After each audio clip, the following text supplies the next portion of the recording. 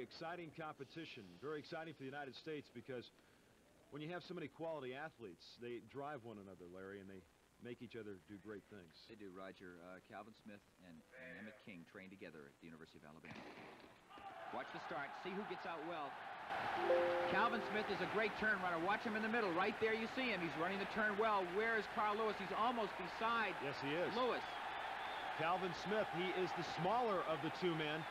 Calvin Smith of the United States in front of Lewis. Calvin Smith, the winner.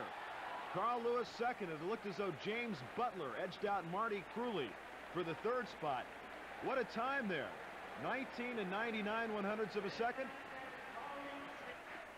Here it is now. Watch the turn here. Calvin Smith. And the American record.